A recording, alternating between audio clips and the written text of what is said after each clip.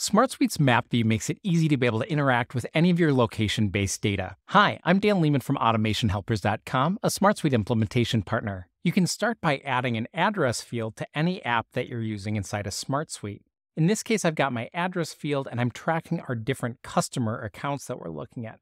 From this address field, one of the really nice parts is that it automatically has validation and auto-completion behind it with Google Maps. So I can start searching for an address and then be able to click, and that's going to populate all of my address details to make it a much easier process to be able to input that data. From here, I can create a new map view. If I click here and I can create a new public view or private view and select map.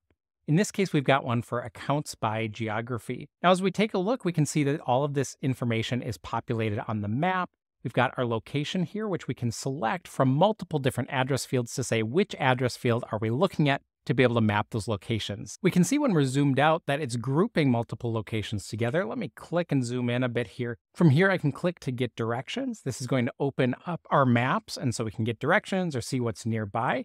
But we also have access to this information right on the screen. We can see our street view by clicking and dragging and dropping our little person so we can see what's going on in that area as well. What I also like is how easy it is to be able to see all of that information associated with the account. So instead of having to go to a different view, I can just click Expand Record and see all of the underlying details about that customer's account. We don't have to navigate to other views in the system. Here's everything that I need to know. You're able to create multiple map views. So this one was to look at our customer accounts, but let's take a look at our regional offices and how we can configure this. So here I've set up a filter to say only show me the locations where the type is an internal location.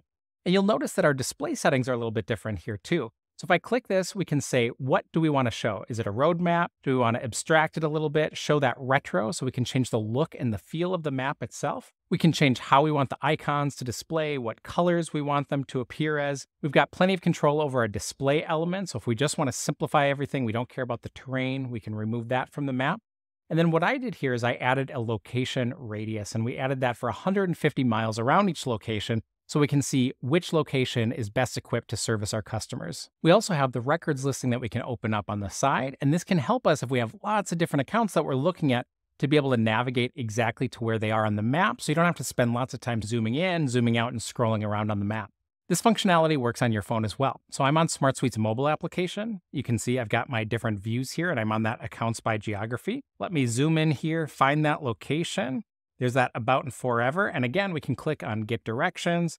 This is going to open up our maps of choice and be able to actually take us to that location. So really easy to be able to do as a workflow, both on desktop and on mobile. You can get started with SmartSuite's mapping feature by clicking in the upper left-hand corner of your solution, clicking the plus button for a public or private view, and selecting Map.